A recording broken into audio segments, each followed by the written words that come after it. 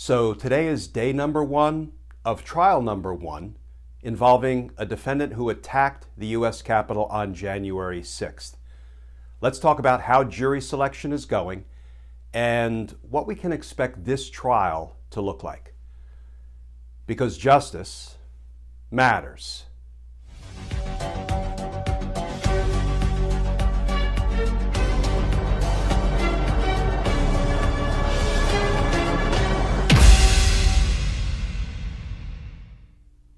Hey all, Glenn Kirshner here. So the first trial of a defendant who is charged in the January 6th attack on the U.S. Capitol just began. The defendant's name is Guy Reffitt, and he's charged with 5 felony counts. The trial's being conducted in Washington, D.C., in D.C. Federal District Court, and it's being presided over by Judge Dabney Friedrich. I attended day 1 today, jury selection, and jury selection will continue for another day or two. And I want to talk a little bit about how jury selection is going, but first, let's talk a little bit about the case itself.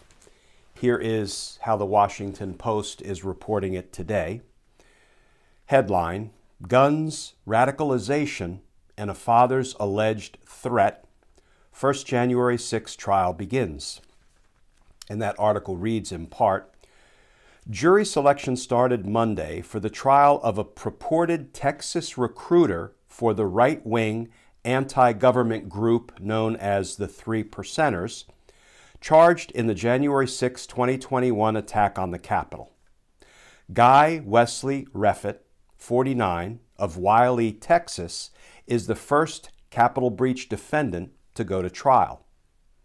Reffit faces 5 felony counts to which he's pleaded not guilty.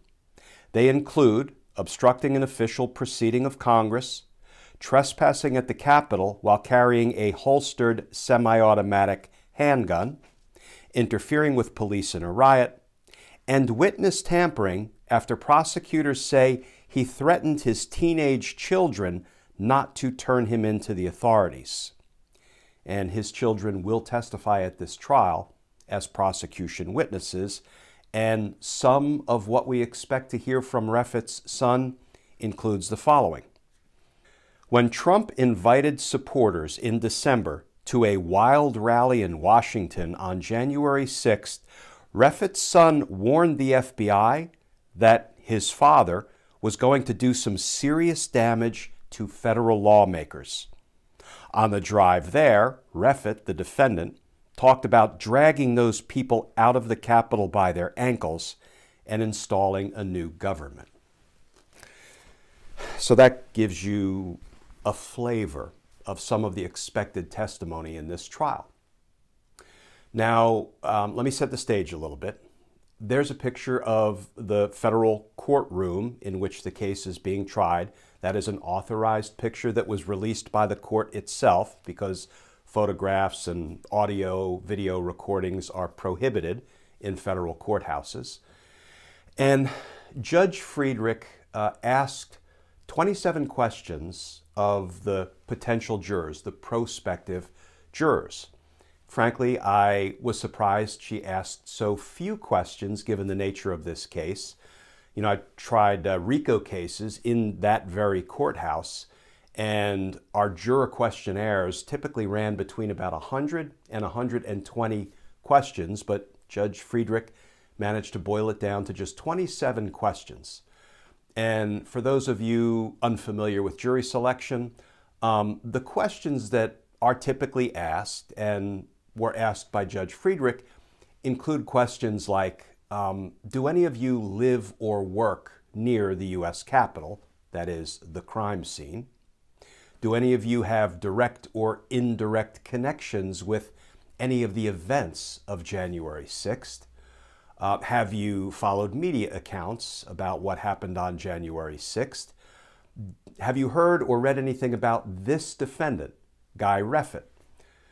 Do you have any strong feelings about what happened on January 6th? Sounds like a loaded question, right? But the judge follows that question up with, if you do have strong feelings, would those strong feelings make it difficult for you to sit as a fair and impartial juror and decide this case based only on the evidence you hear introduced during the course of the trial. Judge Friedrich asked if the potential jurors knew any of the prosecutors or the defense attorney or any of the court staff members.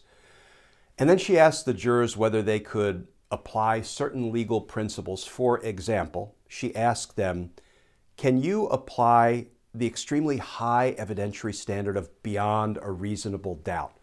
Or would you have any problem applying that standard? Similarly, can you presume the defendant innocent? Because every defendant enjoys a presumption of innocence. So at the beginning of the trial, you must presume the defendant innocent, and you cannot vote guilty unless and until the evidence proves his guilt beyond a reasonable doubt. She also asked the potential jurors, if the defendant decided not to testify, as is his absolute constitutional right, can you promise not to hold that against him? Can you abide by my legal instructions that a defendant need not testify, and you can draw no negative inferences against him if he exercises his constitutional right not to testify? She asked the jurors if they have such strong feelings about guns, about firearms, that it would make it difficult for them to sit as a fair and impartial jury in this case, given that there will be testimony about the defendant potentially possessing a firearm.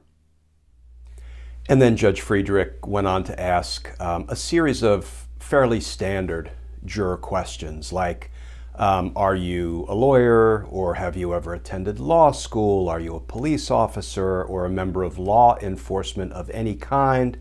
Have you ever been accused of or charged with or convicted of a crime? Have you ever been a victim to a crime or a witness to a crime? Do you have any prior jury experience? Do you have any health concerns or physical limitations that would make it difficult for you to perform jury service, etc.? And over the course of the day, the judge qualified about 10 jurors, and she announced that she'd like to qualify a total of about 40 jurors, and then from that pool of 40, the parties will pick 12 jurors and a handful of alternates. So jury selection is expected to last about 3 days, and then it looks like they'll probably move into opening statements on or about Thursday. Now, once the prosecutors begin presenting evidence, we pretty much know how they're going to go about proving their case. Here's what the Washington Post says about that. Assistant U.S. Attorneys Jeff Nessler and Risa Berkauer, and I should say Jeff Nessler was a colleague of mine. He was in the homicide section when I was a federal homicide prosecutor at the D.C.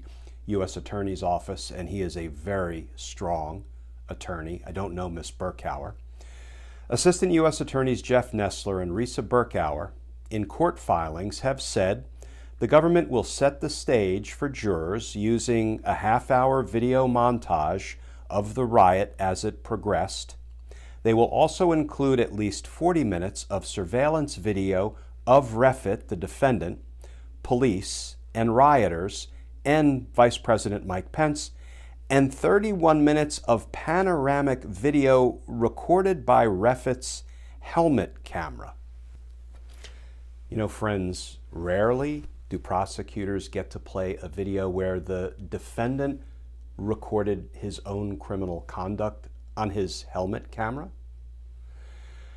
But I think what may end up being the most interesting question is, how will Reffit defend the case? Here is the question as it was posed by that same Washington Post article. It's unclear whether Reffit's defense will cite his political views or reasons for going to the Capitol. So, will the defendant claim that he was doing what President Donald Trump told him to do? Because Donald Trump told him and the others on January 6th at the pre-insurrection pep rally that their vote had been stolen. that their election had been stolen, that their president was being stolen from them, and that they needed to march up to the Capitol and stop what was going on in that building. And if they didn't fight like hell, they wouldn't have a country anymore. And if that is how Reffit chooses to defend the case, what are the factual implications? What are the legal implications? What are what I would call the jury nullification implications? And then what are the implications for any future trial against Donald Trump for inciting the insurrection? Well, friends, I will tackle those questions in tomorrow's Justice Matters video. What does it mean if these insurrection defendants start to blame their conduct on Donald Trump, claiming he told them to do precisely what they did? Might that actually move matters in the direction of justice writ large? Because justice matters. Friends, as always, please stay safe, please stay tuned, and I look forward to talking with you all again tomorrow.